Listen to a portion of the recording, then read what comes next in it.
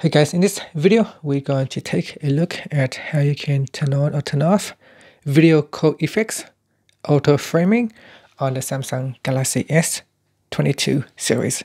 First, tap on the home button to go back to the home screen. And from the home screen, swipe down at the top and tap on the settings icon. In settings, go down and tap on advanced features. Next, you want to go down. And in here, we want to tap on video code effects. Make sure that you turn on video code effects and then tap on the home button to go back to the home screen. Next, open up the video code app that you would like to use.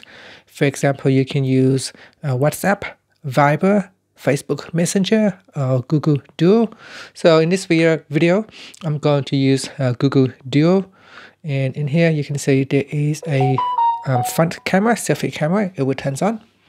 And at the top here, once you turn on video effects, it should appear here at the top. You can tap on the video code effects and then you tap on auto framing. So tap on auto framing and switch it on.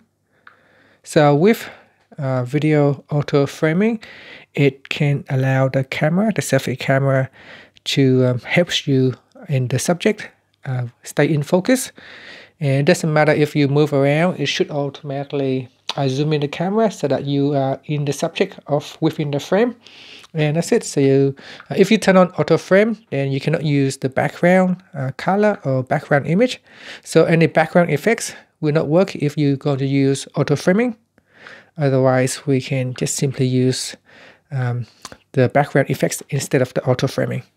And that's it. Finally, you can tap on the home button to go back to the home screen. Thank you for watching this video. Please subscribe to my channel for more videos.